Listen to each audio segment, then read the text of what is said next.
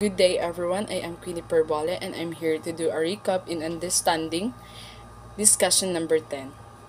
Sigmund Freud was an Austrian neurologist and the founder of psychoanalysis, a clinical method for evaluating and treating pathologies in the psyche through dialogue between a patient and psychoanalyst.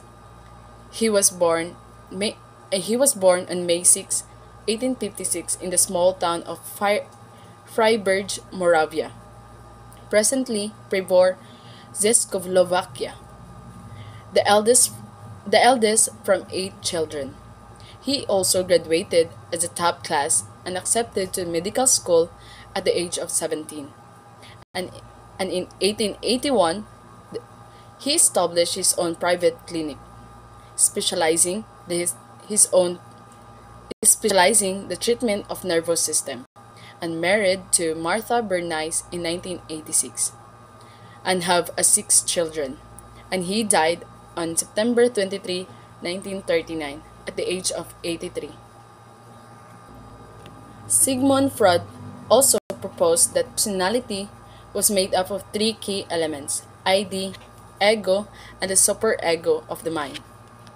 So, according to Freud's psychoanalytic theory, the ID is a primitive and instinctual part of the mind that contains sexual and aggressive drives and hidden memories, while the superego operates as a moral conscience, and the ego is a realistic part that mediates between the desire of the ID and the superego.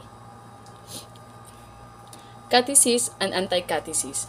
Catesis is a libido's charge of energy, means it's direct energy toward an object that will satisfy a need. And anti-catesis is the ego's restraint of the ID's impulses. And there are 3 types of anxiety: reality anxiety, neurotic anxiety, and moral anxiety. So reality anxiety is a fear of real-world events. That cause of this anxiety is usually easily identified. For example, a person might fear a dog bite when they are near a menacing dog. Neurotic anxiety is a term used to describe anxious and uncomfortable feeling that arise when a person does not feel in control of themselves or their circumstances.